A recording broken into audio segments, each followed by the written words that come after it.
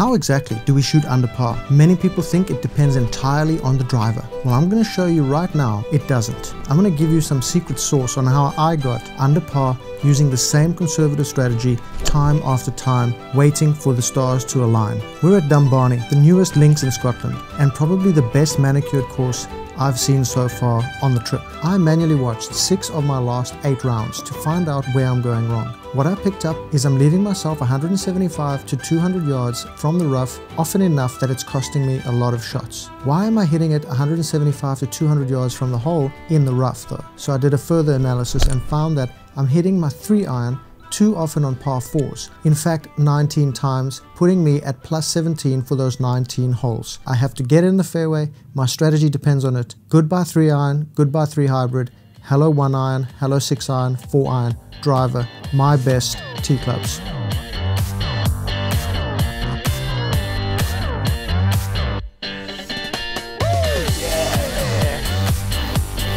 What a pure green. On the second hole, we are directly into the 3-club wind. A quick calculation tells me I need 3 shots of 160 yards each to reach this green in regulation. Now, in a 3-club wind, that's 3 5-irons. I don't want to have a 5-iron from 160 yards for my final shot into a par 5. That's not the way I roll. Okay, we got 218 to the front, into the breeze. I'm never going to hit anything there. So we're going to leave ourselves a pitch in. Let's see how far to get to the water. 177. So into the breeze, hit an 8-iron. I definitely cannot reach the green with the wind in my face and with the burn running through the hole. All I need on the par 5s is to lay up to a wedge shot for my 3rd shot.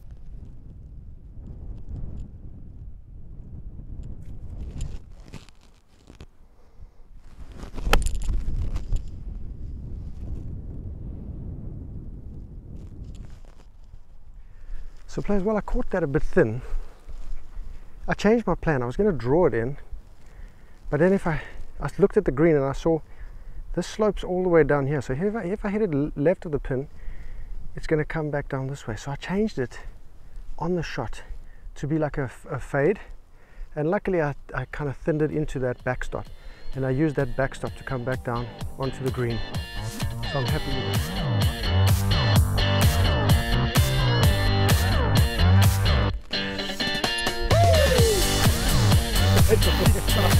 The 3rd tee is quite high above the green and directly down breeze. There's a little speed slot over the bunker that I think I can hit down in the fairway that's going to shoot my ball forward right onto the green. I bring out the trusty 1-iron and ground and pound the devil out of the ball. Oh my God, go in the hole. Is it? Whoa. Whoa. No, don't say it. That's a... Is it in?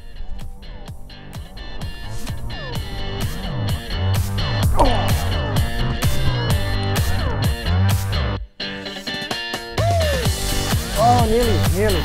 I've never started around 3 deep after 3. Neither did Shields and BDS as a scramble on this very course. I bring out the big dog on the 4th tee and I'm not feeling comfortable with it. You can tell by the auto-corrected handsy swing and that slightly weaker puffies to the right ball flight. We're in play, but we're on totally the wrong side of the hole. Oh, that could be the deep stuff. Do you see it? Yeah. We've got 150 into the green, into the hole. And then on this hole, oh, it's very wide up there, so I guess the pin is on the right. So anywhere left of that pin is money. 150 into the breeze. We're going to take a 6-iron and just go well left of the pin. Can I get a 6 on this from here? I really wanted to be on the left side of the hole to open the green up to give me a better analysis of the landing area. My spidey senses told me the pin was on the far right of the green, so I figured I could put it way left and leave a long putt for a 2-putt passkey. The wind was coming off the right, so I thought, hey, it's perfect. But of course, I totally miscalculated. The pin was on the left side of the green. This is the reason I'm conservative on these new courses. I got that a bit wrong, players.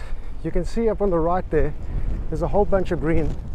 So the pin is actually in the center. I made a bit of a miscalculation and I went to left when I should have probably gone a bit right of the pin. Maybe could have got lucky there, but it looks like it's pretty good around the green complexes here for some chipping and putting. Going way right would have been a better play, but I know for next time if I ever play here again. We're on a bit of a stony lie. Ooh, I don't know what this stuff is. Some kind of algae or bird shite. So I can either, it's a very tight lie, I don't think I can get a 56 nicely on that without fear of teething it. So I'm going to just bump one into this slope over here.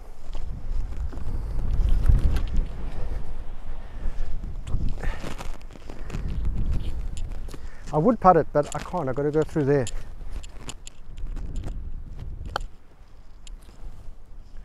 Oh man, that's really not clever. These are brand new courses I've never seen before, and I have to put myself in the highest percentage play to keep my scores down. With the driver, one hole I scored a birdie, one hole I scored a bogey. Does credit go to the driver for both or either one?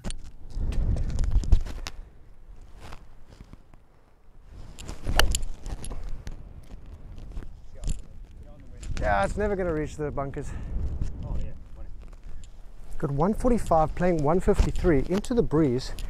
The pin's not moving because I think it's sheltered from the wind, but there's wind as soon as we get over these dunes here. My ball flight will touch the wind for a little bit. So I'm thinking 153, go at the pin, let the wind drift it to the right. I think that pin's on the back left, so we'll leave ourselves a putt with that. At the pin, try turn it over.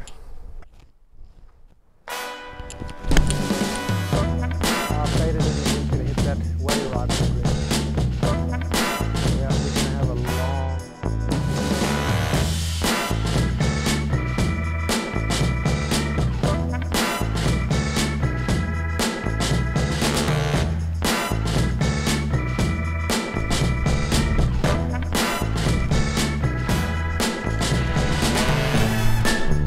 So pure, bro.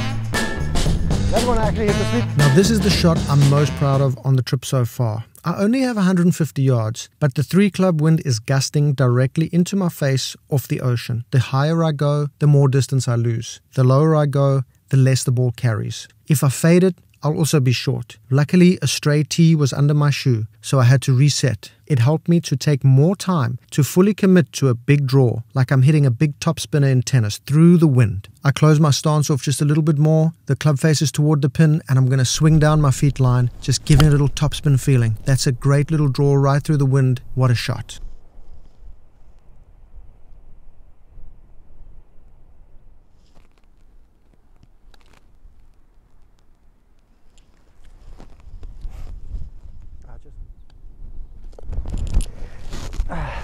If we're here, you go over that bunker, you have got, Oh, I got you. So left bunkers. This video is brought to you by Swingtweaks. If you download Swingtweaks, you can upload a video down the line and front on of your swing on the golf course or on the driving range, provide them feedback on your game. All that information can be typed into the app. A PGA Professional will assess your swing, assess the information you've given, and he'll get back to you with drills, feedback, information, techniques on how to improve what's going wrong. This is a much better way than self-diagnosis or trying to fix your swing on the golf course. If you know the root cause of what's happening, you know how to fix it in real time. Be sure to use my discount code PLAYERS for 20% off your first tweak. One tweak is only the cost of a sleeve of golf balls. For some people, it's getting a little cold outside. They have to move indoors for golf. Why not work on your swing in the off season? So when you hit the new season next year, March, April, bam, you've got a leg up on your competition. Try Swingtweaks.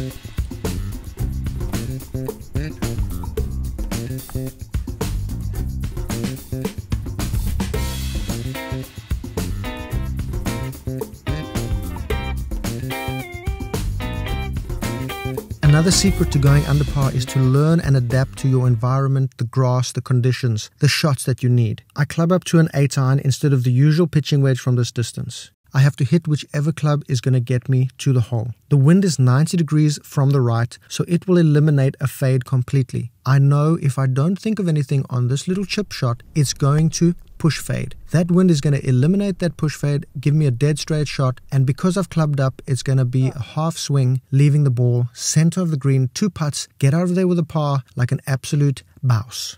Wind off the right. It's going to push it a bit to the right, to the left. So it's going to break off the left in the beginning, and at the end I think the wind's going to bring it back from the right. So I'm going to favor the left just a little bit. Get the pace right. Let's go. Into the wind, may need to hit it a bit firmer.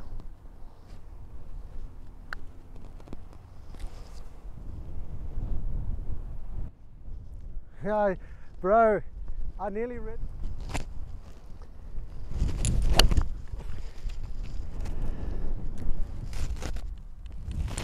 Could probably have hit my 3-iron further than that, but it should work. We've got 145, but we're into the breeze, so I'm going to hit probably a 7-iron and try turn it over, no fader, straight at the pin. And I think we're going to be laughing there.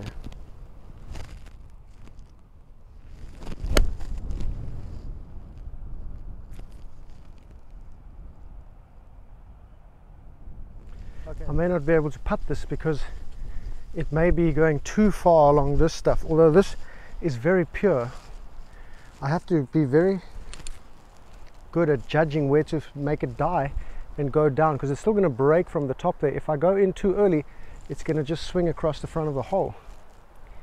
If I can, I have to judge it to get right to the fringe there and then die down. That's going to be a tricky putt because it's going to break here, so I'm going to have to go really high, which means more time on this grass. I might have to just do a bump and run. Bump it on the slope there and let it trickle down.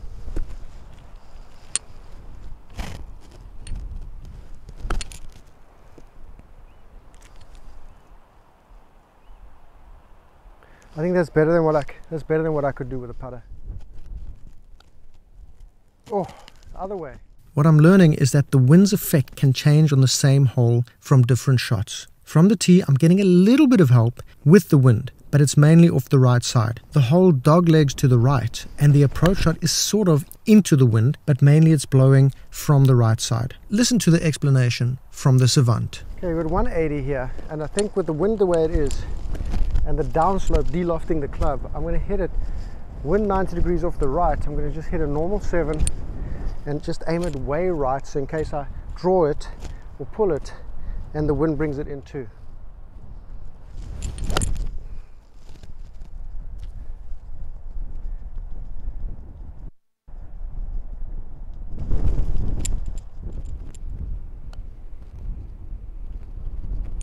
Oh, I took a little bit less than I thought, but I thought it was going to swing big. Now the length of this short par 4 is made even shorter by the wind coming off my 8. The wind direction is perfect because there's no bunk on the left side of the green, but a few pot bunkers toward the right. If I beat the devil out of a 3-iron to the left rough bordering the green, the wind will push me back toward the green and I have a beautiful runway to roll the ball up. When the wind is with me, I must attack like hell.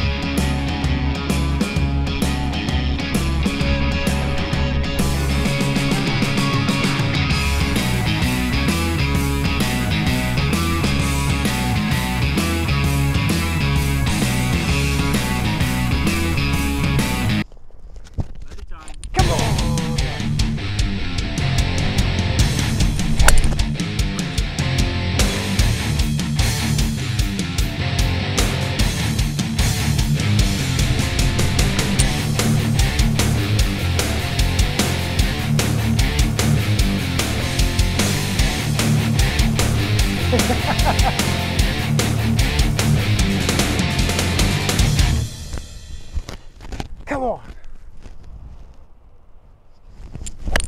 Oh, I've hit that so bad. Go.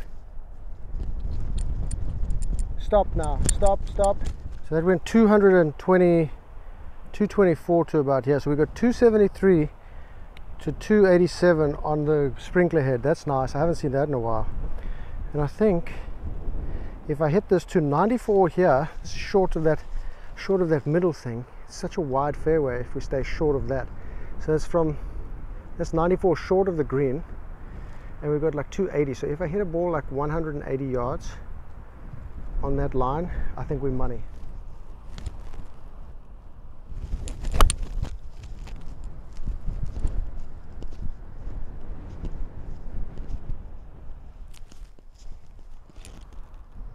You don't need to play tour level golf to be a low handicap. You can play hacker golf, just like I play. The key is to put yourself in high percentage situations, playing the odds, because some days you are the statue, other days you are the pigeon. Sometimes lightning strikes, but you got to put yourself in the right position to be struck by the lightning. I don't care much about the greens in regulation as much as I care about puttable in regulation. That's the line. That's the line.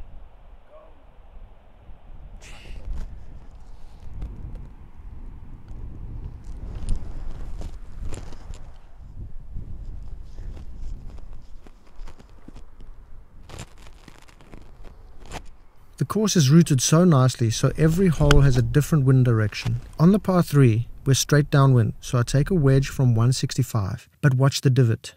Yes, I missed the grooves on the face of the club and I hit the toe where there are no grooves. But as they say in the classics, hit wedge from 165 for show, putt from 60 feet for dough. What a read, baby. So I'm going over the left hand. I'm going to the left hand waist bunker because the pot bunk on the left is 340 away, and with the wind pushing us that way, pretty much open season anywhere from the right edge of the first bunker to left of that pot bunker. We've got like an 80-yard fairway. I've mentioned that I'm playing the odds to get to scratch in Scotland. As we know, some days you're the pigeon, other days you're the statue. Today, all the things I've been learning and the ideas I've been creating have aligned with good putting and accurate tee balls to put me under par. I've become very confidential on the greens in Scotland. I believe it's a fescue grass, but I'm not sure. Whatever it is, it's quickly become my favorite grass to putt on. Putting myself in positions that lower my worst score means that if my putting and chipping are on fire, I will definitely go low.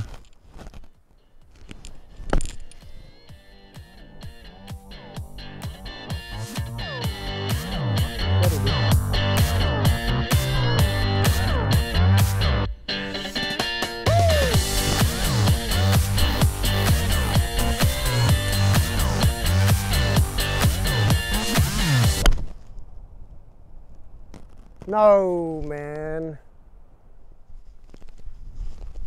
Great shot.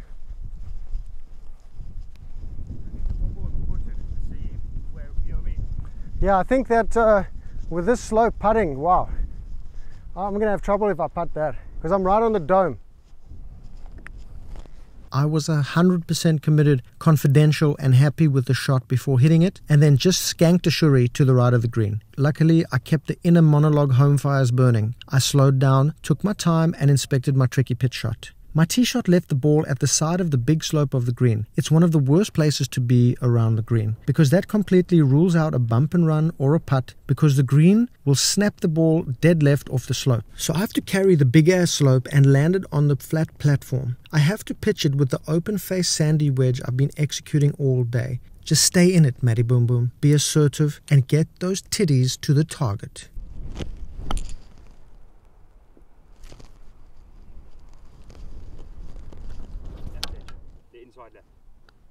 On 17, the tees were way forward and actually make the hole a lot trickier. I wanted to beat it on the green with a 1-iron, but I know as I get tired the 1-iron starts to get a little toppy. So I hit a 3-iron toward the green side because I would make the hole much longer, hitting it to the left fairway. The tired push fade makes an appearance, and this is the reason my 3-iron has been my trouble club, losing me so many shots to par on the par 4 holes.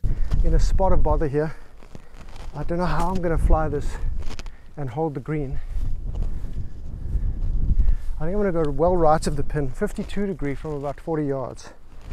Grip down and hit it. Hopefully it doesn't draw, but if it does, I'm okay. I just got lucky as hell on this pitch shot. It's from the shit, it's onto a raised green, and I landed the ball at the crest of the slope on the green. It was 50-50 when it landed, but it trickled forward. If I was a foot shorter, I'd be chipping back up onto the tabletop green from way below the green. That bit of luck saved me a shot, easy peasy. Now I was tempted to hit a driver on the final tee because I'm not sure about the 1-iron when I get tired. But all I could imagine was a snap hook driver into Neverland. So I topped the 1-iron instead, and luckily it runs like hell, so I have a shot remaining. At the end of the day, with the smell of the beer hitting me from the clubhouse, I struck one right in the middle of the panty with my 3-iron, right onto the front edge of the green. Now, I love to play for an audience, but as I came into the view of the clubhouse, I realized no one was watching. I knew I just needed to trust the putter as usual, and I walk off with a legendary golf score. But of course, I got one shot ahead of myself, and I hit the putt way out of the heel with a little drop kick on top of it. Just a small thing like this can hold me back from the imaginary Masters jacket or claret jug. Now, I still have a shot at the par, but I shaved the hole like a proctologist assistant. and I'm still surprised to add the score up for a beautiful 69er. The most amazing thing about this round is that yesterday I shot 84 at Panmure for a differential of 10.6 using the same strategy in the same amount of wind.